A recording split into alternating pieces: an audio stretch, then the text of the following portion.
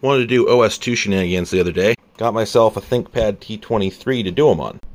But then I tried to play Doom on it, and that corrupted the hard drive. So I did something different with it. That's right, baby. This is what belongs on here. This is what computing looked like in 2001. I don't think we need to worry about security. Thing runs like an absolute dream. You can just barely use the internet on this thing, but it'll play music, and it'll just barely read email. And let's be honest, that's all you were doing in 2001 anyway. Honestly, this is a really nice little machine, but you know what the wildest thing about it is? The battery still works.